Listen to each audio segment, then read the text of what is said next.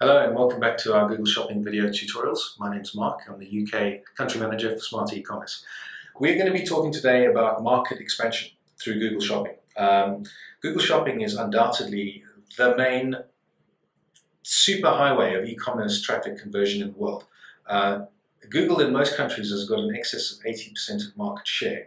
So that means as a retailer or an agency wanting to get involved in different countries, it's never been easier than it is today to expand your sales, your conversions, your clicks, your audience and your growth than by using Google Shopping.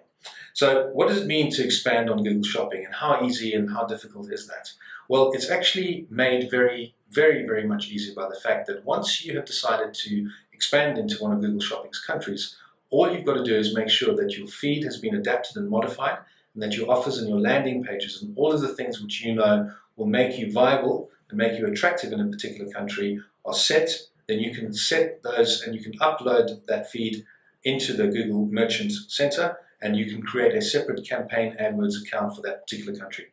All in all, this will take you a few days of planning, and once you're ready to go, once you're ready to commit, you can get these things up and going on Google within a matter of days. Sometimes if you've got a very specific or very small offering, you can get it done within a matter of hours, but it's worth taking the time to get it correct and get it right for that particular country. So Google Shopping is available now in 37 countries. All of the core European countries are there.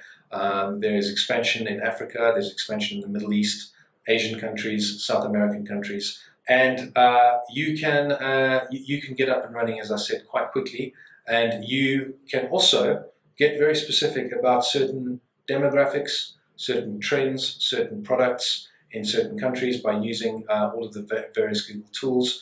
You can, for example, use remarketing lists in one country and different remarketing lists in another country. There's a lot of things that you can do to act internationally, but get very specific about how you want to target, what prices you want to use, what feeds you want to use. And all in all, Google Shopping is probably the easiest and quickest way to expand very fast from an e-commerce point of view in the world today. So we publish more on our website. We've gone into some detail about which countries are available, how to use Google Shopping tools in various countries, and you can check out all of that on our website. It's all there published for you, and we'll give you a link for that at the end of this video.